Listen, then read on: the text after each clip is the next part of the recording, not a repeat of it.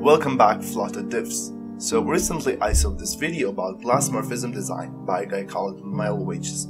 He's a great designer. I recommend you check him out. He's publishing videos about Figma.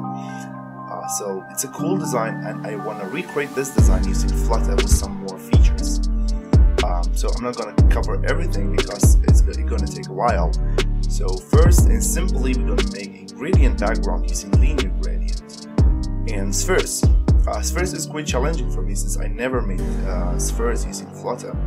But to be honest, it's quite easy because just a rounded container with a linear gradient, and it will be a nice sphere.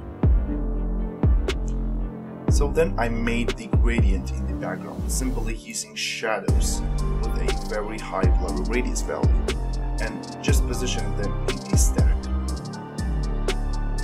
Then I made a container just as the graded card and rounded the borders a bit. To make it look like a glass, first it needs to be a white transparent, and then it needs to be blurry because, this is how glasses behave.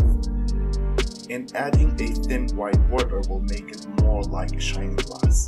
Then I divided the master card, or just whatever card you wanted, and added texts in the upper side and aligned them properly, and then for the bottom side as well. Then I added some instances of my sphere into the side to make it look like a bank logo or whatever, and added a sphere in foreground and two more in background. So it looks alright.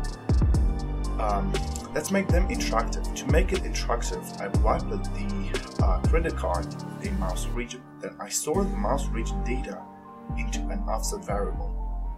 Actually, I stored the delta position. Then using a matrix 4, they can now rotate around X and Y axis, which kinda cool, right?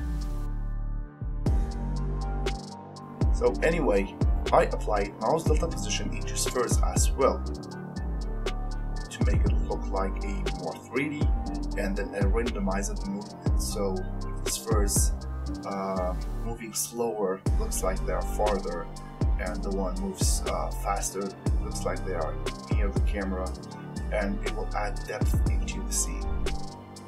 Then I just changed the gradient colors to make it more colorful. I added button to rotate the credit card 180 degree to look at the back of it. And to make it more look like real, I just blurred the upper text and removed the bottom text, so it will be like you are looking at the back of the credit card.